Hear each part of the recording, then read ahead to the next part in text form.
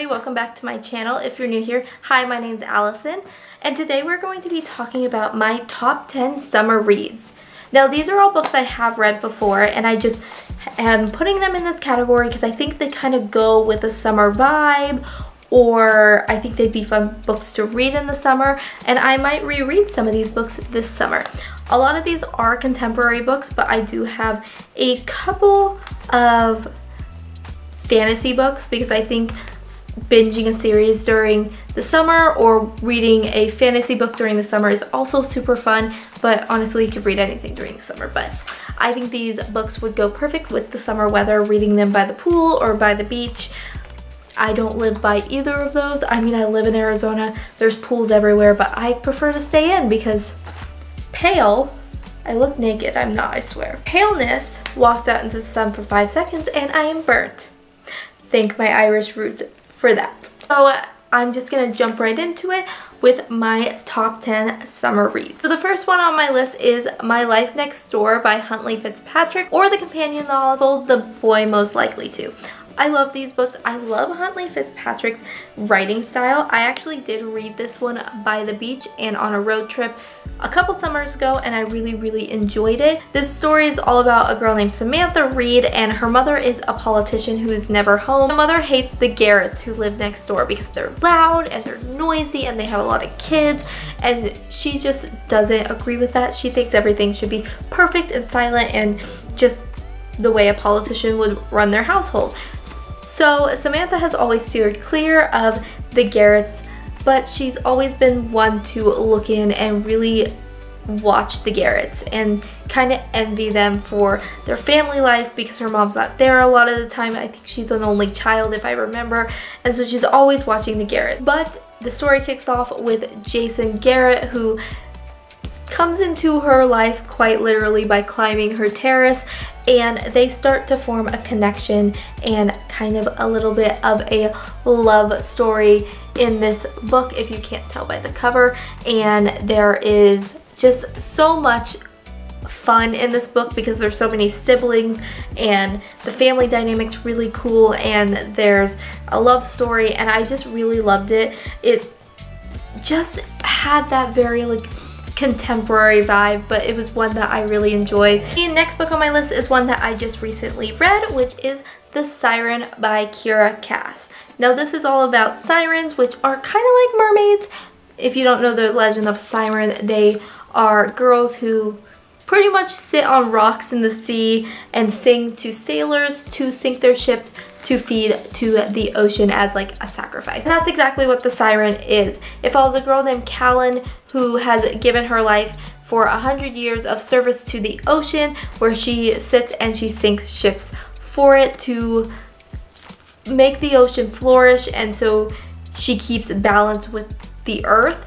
And Callan ends up falling in love with a human, which is a big no-no because the ocean does not take wives and does not take fiancés or mothers because they will never be faithful to the ocean. So we follow Callan's journey as she meets a Kinley, I believe is how you say his name, that's how I said it, and their love story and about how they're trying to keep the secret from the ocean.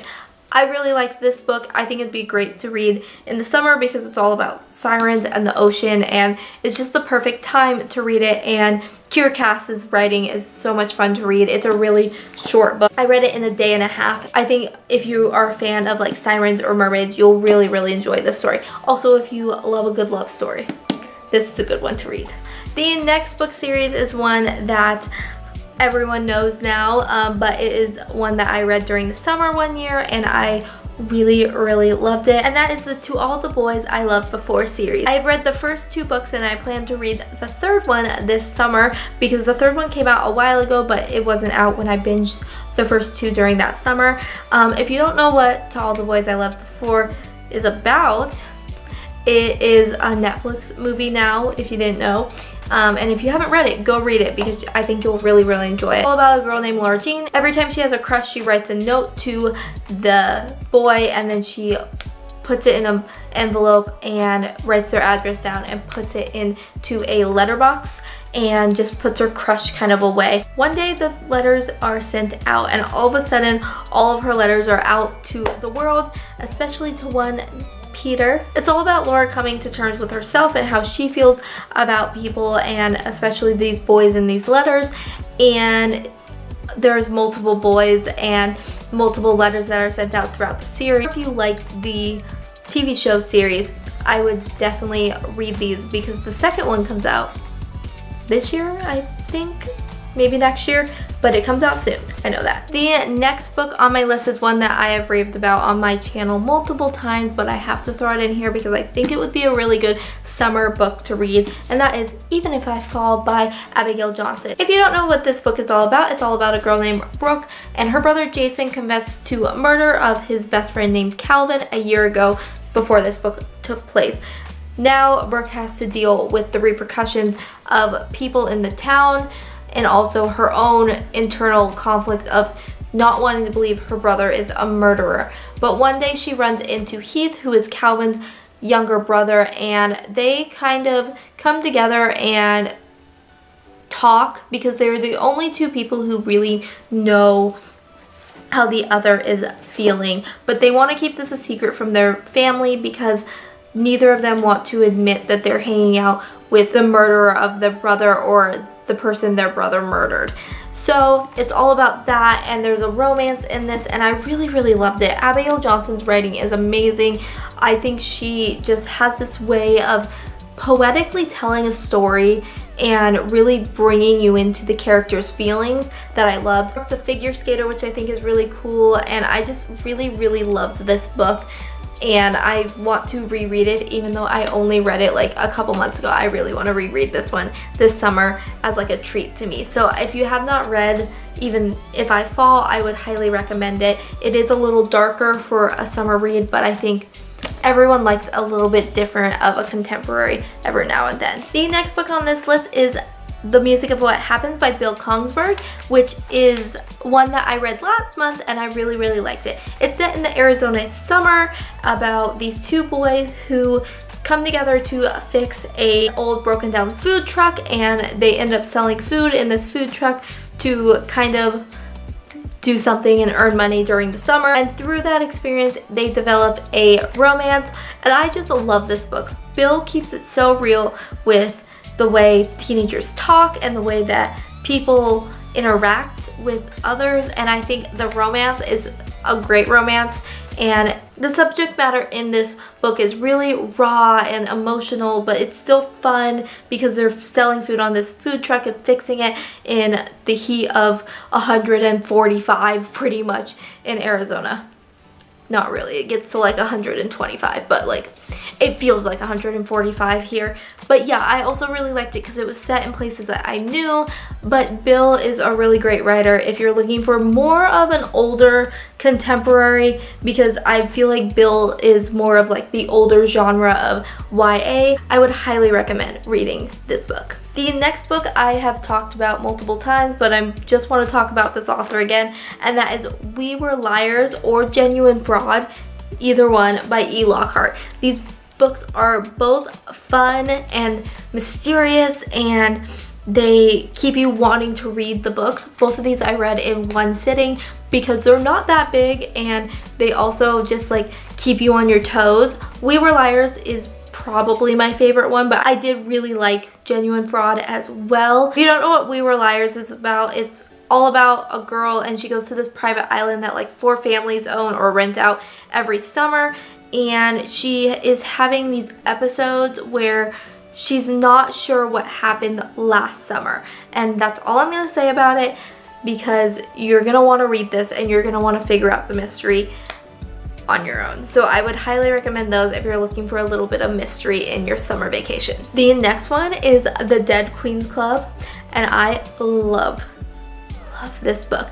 I think this novel is so clever and witty. This book is all about Henry VIII, I believe it is, and all of his wives, if they were all in high school, and all of his wives were his girlfriends. So it's so much fun. Our main character, Cleves, is funny and witty, and she just has this way of keeping you laughing even in the dark parts of the story, because the story does get a little bit dark.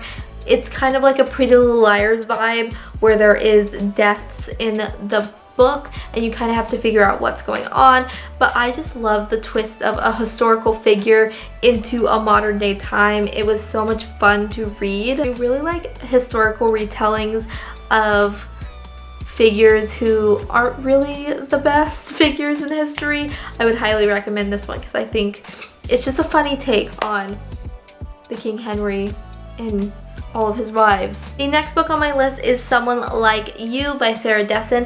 I remember reading this probably in high school summer. It's all about a girl and her best friend, and her best friend ends up getting pregnant, and before she can tell her boyfriend dies in a motorcycle accident. So it's all about dealing with that death, but not only that, our main character is helping her best friend cope with the death of her, I guess, baby daddy, and having to realize that she's going to have to raise this child on her own. I just think Sarah Dessen has a great way of telling stories. If you're looking for like a fun YA that has a little bit more emotion and grit to it, that Sarah Dessen book is my absolute favorite one. And next book I have talked multiple times about, and I'm not even ashamed of it because I'm going to continue to talk about it, and that would be The Violet Theory by Elodie Iber. I have a whole book talk about this book, and I think it's a wonderful novel. It's self-published by Elodie, and she's working on the second one right now, When the Blackbird Sings, and I'm so excited for that to come out. If you don't know what The Violet Theory is about, it's all about a girl named Mavis, and she lives in a dystopian kind of society that's ruled by a faceless queen. And Mavis is marked with a purple question mark on her wrist, and she's always had it and she's never realized why she has it. But a mysterious pirate named Beck Piper comes into her life and swoops her away on an adventure to find these pamphlets that lead to the Violets, which are people who have special blood. But there is a catch: the queen is also looking for them, and it's just a fun adventure that's with pirates and cowboys. It has just so many elements of an adventure novel that I love, and I can't put this book down. I've read it twice and I want to read it again. I love Beck Piper and I love Mavis, and I just think that their story is fun and adventurous, and it's the perfect story for the summer, because if you want a little adventure in your life, definitely read this. And the last books on this list is a series. I ended up binging this series last summer, and this would be the Luck series by Jennifer L. Armentrout. I've talked about this series a lot. I really love Jennifer L. Armentrout's writing. I think it's fun and it's flirty, and it just takes you on an adventure that you don't want to set down. I literally finished this, started in the summer, and I finished it a couple months later, but oh my gosh, it's so good. There's 5 books in the series plus a companion novel, and I don't know, I love this series and it's so much fun. If you don't know what the Luck series is about, it's all about a girl and she moves into a new town. It's a very small town, and next door she literally lives by aliens, and it's not like the little green guy aliens that like speak like the Mars Attacks aliens. No, like these aliens are hot. Like Damon Black is hot.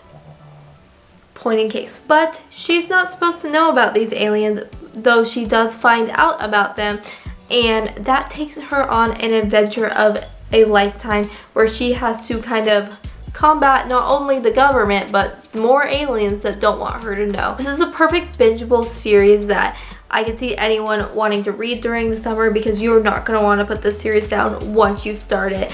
It's like a Netflix show. You have to watch the entire season. You have to commit to the entire season. So those are my top 10 books I think you should read during the summer. If there's any books I should read during the summer, let me know down below, and I will be sure to put them on my TBR list that's ever growing. But don't worry, I'm gonna get to every single book I want to read, because I've made it my job. Like literally, like it will be my job one day to read books. Hashtag English degrees. But I hope you enjoyed. If you did, let me know down below, and also give this video a big thumbs up. If you enjoyed this video or any of my other content, hit that red subscribe button and the little bell next to it so you can join the Wonderland fam. And I will see you next time, loves. Bye!